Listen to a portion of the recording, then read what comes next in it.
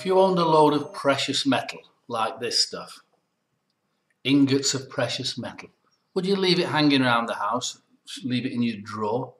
No, you wouldn't. You'd store it securely. Well, you have to do the same with cryptocurrencies. So how do you store cryptocurrencies securely? Well, the first thing is, do not leave them on an exchange.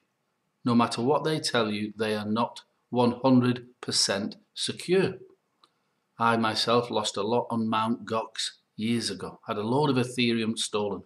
Anyway, what do?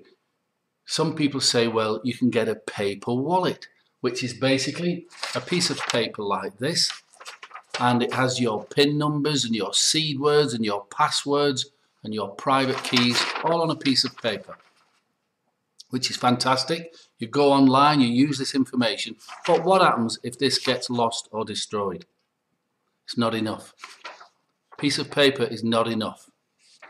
Other people say, well, no, what you do is get a hardware wallet, like the Trezor, the Ledger Nano, the Keepkey. There are many good hardware wallets out there. And you order them. Always order from the manufacturer, otherwise you run the risk of somebody unpackaging your Trezor and robbing from you as soon as you store it. So always order from the manufacturer. So you get your hard wallet, you get access to the blockchain, and you store all your stuff in your wallets, and you're really happy until the day you lose this.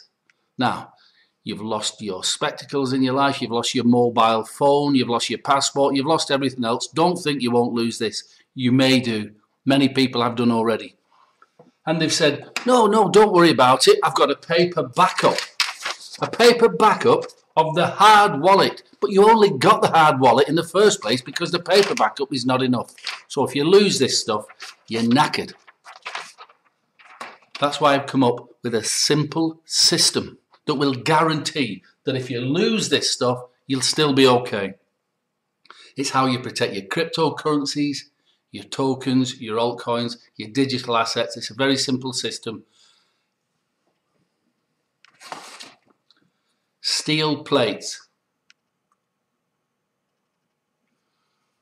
with your seed words, your passwords, your private keys stamped on to these 3 steel plates, and it's called the Crypto 3 system.